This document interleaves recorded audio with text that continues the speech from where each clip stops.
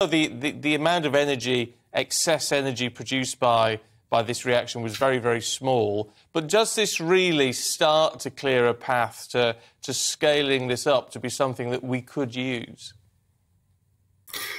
Well, it's an amazing bit of science that's been done, and it's proved something that people have been looking at, thinking about, trying to do for 50, 60, 70 years, to fuse light elements, two variants of hydrogen atoms, to release vast amounts of clean energy.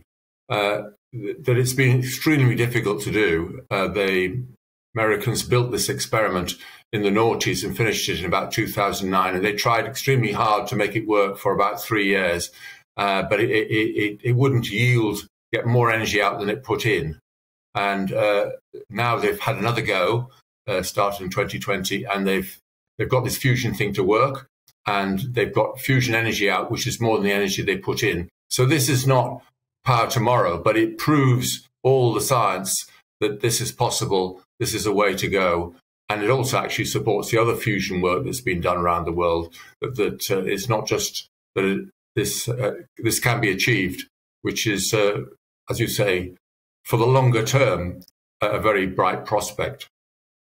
I mean, for those of us who don't understand that level of science, can you explain in really easy terms what's the difference then between nuclear fusion and nuclear fission?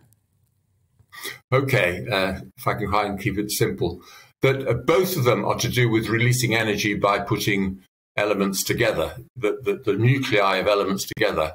Fission takes heavy elements, and by adding a neutron, the nucleus becomes too heavy, becomes unstable, and breaks into two and releases energy. That's fission.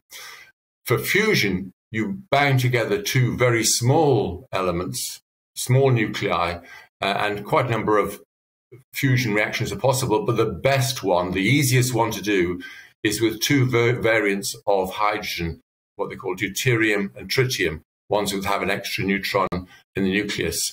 And people have been trying to do this, what they call DT reaction, deuterium and tritium reaction, for 70 years. And here we are, where we're getting energy, fusion energy out that's released from when these things are stuck together. That's more than the energy required to force them together, to force these positively charged nuclei together. The incredible resistance to being put together. You force them together, they form the nucleus of a helium atom and release energy. And that's what's been achieved in California. And what happens in terms of